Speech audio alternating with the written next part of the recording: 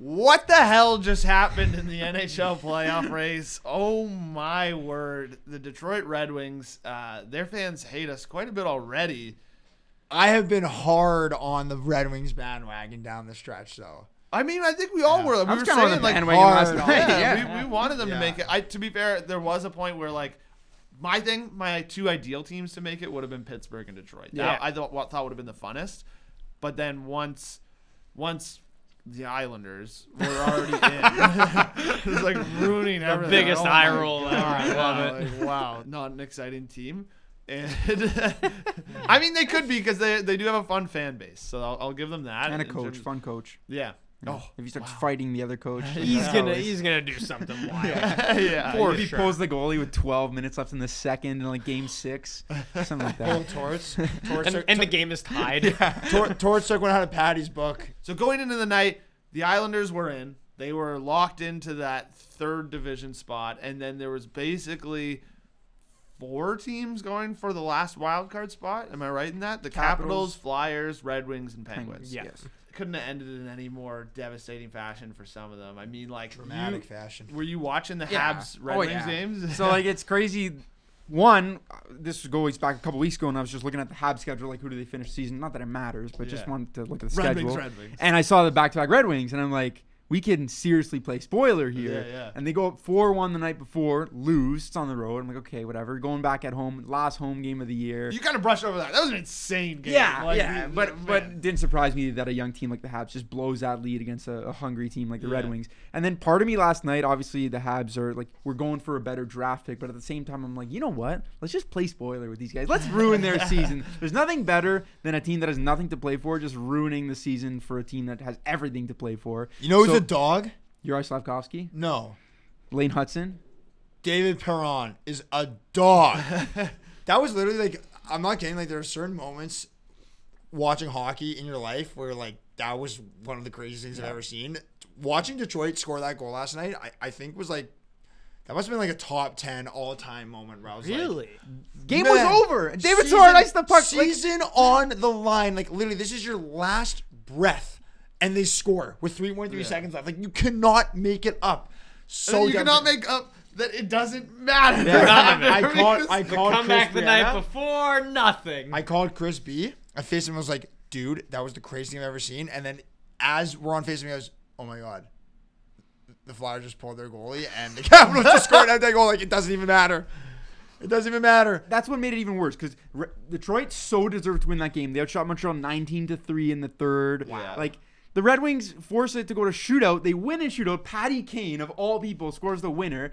And he just rips it in the net, and he just skates back. No celebration. The players, it's just they know. It's just devastating. And I feel like part of us, we were robbed for like a great playoff clinching moment. But also the moment that made us robbed from it was the Flyers pulling their goalie. And Washington of all teams, worst goal differential since 1991 to be in the playoffs. They were in. Crazy record in one-goal games this year. Another one. They're the team to get in off of the Flyers pulling the goalie. Like, you literally could not script a better ending to a season. Better or devastating? Well, if you're a Red Wings fan, but if you're a neutral, like, as a neutral last night, it was great. But, like, and also, like, as a neutral, the two teams to make it out of all that group was the Islanders and the Capitals. Yeah. Like, the way Crosby's been playing, willing that team to this point. The Penguins and Red Wings would have been so fun. Would have been so fun to see Crosby in the play. Like, we were going over it before we start. Like, the Penguins haven't won a playoff series in, like,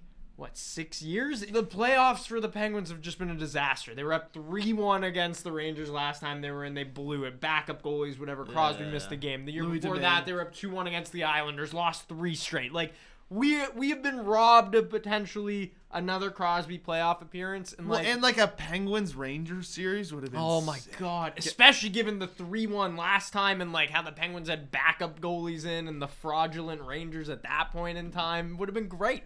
2 years in a row, and the Pittsburgh Penguins have missed the playoffs by a combined 2 points. Yeah, you feel for Red Wings fans, you feel for Penguins fans. That is tough, and you end up in just like a spot where you pretty much don't have a shot at a good pick, and like, that is just a devastating end. And Torts doing it when like it he didn't realize it didn't matter. Of all guys, like obviously it's Torch, and then he goes to the post game press like, I didn't realize it, but like I don't give a I would have done it anyway. But you know what? I agree with them. Like you go into the game knowing that that's what you need to make the playoffs. Yeah, you're not scoreboard watching. Like focus on your own game, and that's you went in knowing this is what we're gonna do. I don't care about doesn't matter.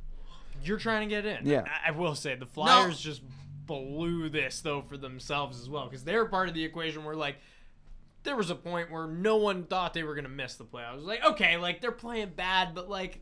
No one's going to catch them. And then the Islanders go on this Torts is going to win Jack Adams. Exactly. It's a lock. And now it's like... They trade their best defenseman. Yep. And then just loss after loss. Torts calling people out, scratching people. It's kind of a fitting ending to the Flyers season Bringing as well, in the giant almost. Russian goalie. Yeah, didn't help. Yeah, it was a crazy thing. But, like, also I got to go back to this because Torts... If I'm Torts, I get what you're saying. Like, you're not scoreboard watching in terms of, like, whatever...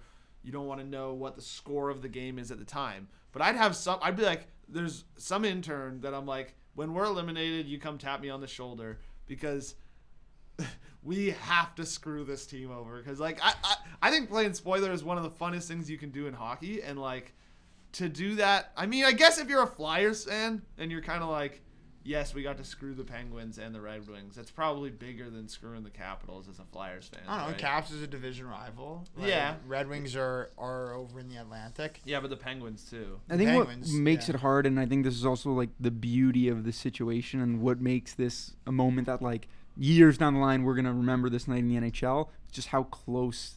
Like the Red Wings scored with 3 seconds left and then immediately after, it was so close together. It's not like he had 15 minutes of time to know. It's just like, there was even a discussion of like people were like, which one did happen? Yeah, first? Like people didn't know for a bit, but yeah, it was very wild. I couldn't be. And now we didn't even talk at all about the fact that like the Boston Bruins. I don't know about like throwing games or whatever. Did not play well against the Ottawa Senators. Lose that game. Now play against the Leafs. Obviously, the discussion is like. Did they want to go play? I mean, they haven't lost to them in a while, so I get why they might. I would rather play Toronto than the Lightning, personally. That's my take. That is my take. I think I agree with you on that one. Yep. That's nothing. Solve pedigree. That's nothing against the Leafs. It is. I don't like no. I just don't. I would not want to play. Mine is against the Leafs. I've been on the like I don't want to play the Lightning train for a long time. Like they worry me this year. What's your best series out of the East now? Like out of those ones, we will do a full video where we're gonna rank all the different playoff matchups. But like, just is there one that sticks out to you right now? Just because the East is decided. I think Lightning Panthers is gonna be an incredible series. Like I think it's gonna like either you can make an argument for either team winning that one, no question.